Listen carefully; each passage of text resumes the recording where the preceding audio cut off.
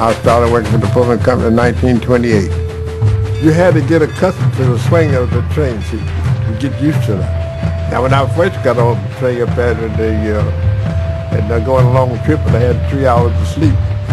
Well, I couldn't sleep because I couldn't get used to that click. That rail, that train hitting that rail, see. For more than a century, the Pullman Company provided the traveling public the highest quality overnight railroad accommodations in America. The service was legendary. It was estimated that during World War II, 125 million passengers slept in a Pullman berth while traveling 98 billion miles. Yet the company never owned a locomotive, and it owned no tracks. It was the vision of a man that represented the best and the worst of the American entrepreneurial spirit.